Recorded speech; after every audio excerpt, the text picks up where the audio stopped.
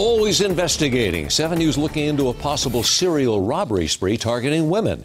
Detectives in Thornton are investigating 2 attempted robberies yesterday. In Superior, a woman's purse was snatched at an ice rink, and 7 News reporter Jacqueline Allen found out there was a similar robbery in Wheat Ridge. Jacqueline joining us now live. The victim you talked to, Jacqueline, is worried.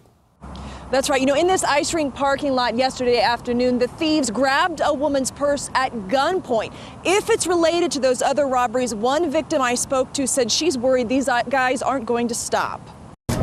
Hello. At this Thornton gas station, 20 on 2. Jennifer Giles. Thank you. I love that shirt. Recognizes her regular customers. Take care. You too. So when this Toyota Camry, seen here on surveillance video, pulls up, they had their jackets bunched up around their heads, just sitting on their shoulders. So that made me already like, something's not right here. She wasn't surprised when the driver shows his gun. And he was like, empty the register. I looked at him, I said, nope.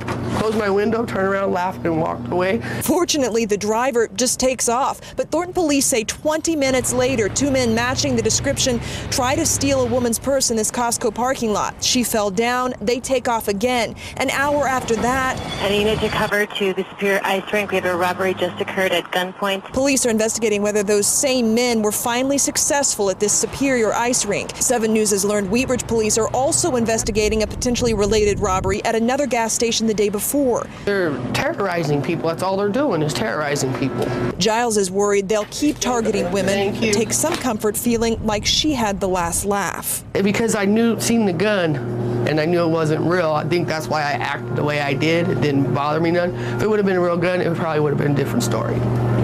Hello.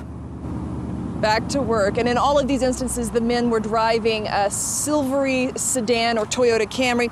Now, I spoke to Wheat Ridge police. They say now that they've been flagged about this potential connection, they will be communicating with all of the robbery detectives to try to figure out if these cases are related. They say it's very common. Once these robbers get started on a spree like this, they'll keep going until police stop them. Reporting live, Jacqueline Allen, 7 News.